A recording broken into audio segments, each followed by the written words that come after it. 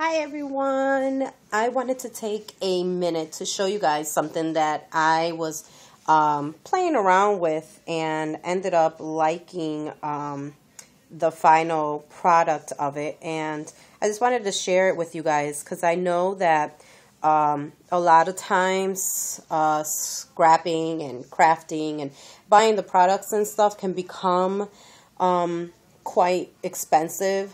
And, you know, if I can try to save myself a buck here or two, you know, I'm always down for it. So why not share it with, you know, my viewers and my subscribers and my friends. So what I did was at Walmart, they were selling this Muslim fabric. And it's just plain white Muslim fabric.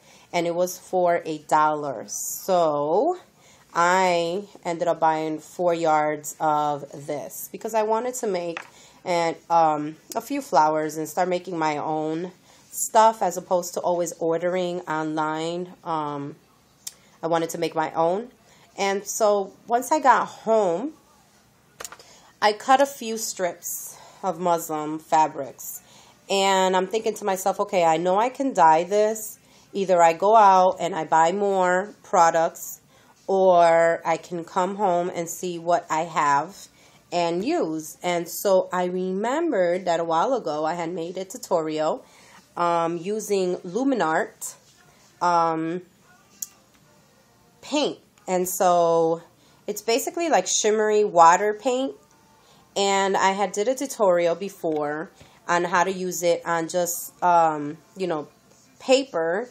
And so I thought to myself, I wonder if I can use this and dilute it in water and see if it changes the color of my fabric. So I wet the pink one. And when you wet it, it gets like this really gooey, you know, effect to it. Because it's, you know, it has some shimmery stuff in it. And I scraped a few pieces of it. And then I put it in a bottle, and you know, I stirred it a little bit, and if you can see, the inside has the shimmery effect to it. And so what I did was I ended up taking and I sprayed it on to a piece of fabric, and it came out this really soft, beautiful pink color that I like. It's very shabby.